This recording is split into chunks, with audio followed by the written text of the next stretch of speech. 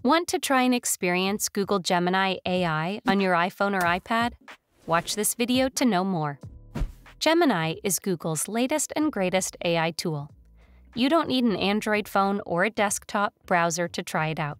We'll show you how to use Gemini AI on your iPhone or iPad. To access it, open the Google app on your iPhone.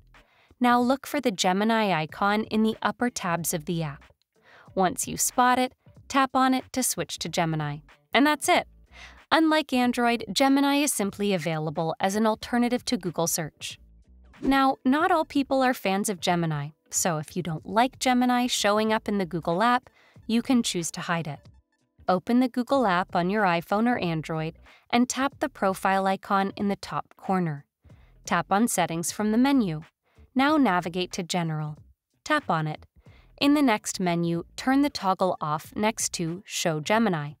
You're done. Now Gemini won't appear inside the Google app on your iPhone or iPad. Having mastered running Gemini AI on your iPhone or iPad? Why not elevate your tech skills further? Subscribe to Guiding Tech and delve into one of our specially curated videos just for you.